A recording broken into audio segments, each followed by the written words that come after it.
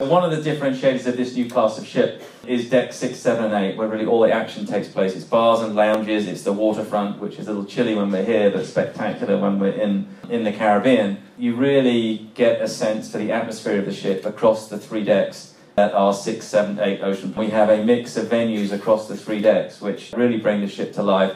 And the waterfront, this reconnection with the ocean, is something I think some of the big ships had forgotten a little bit, us included.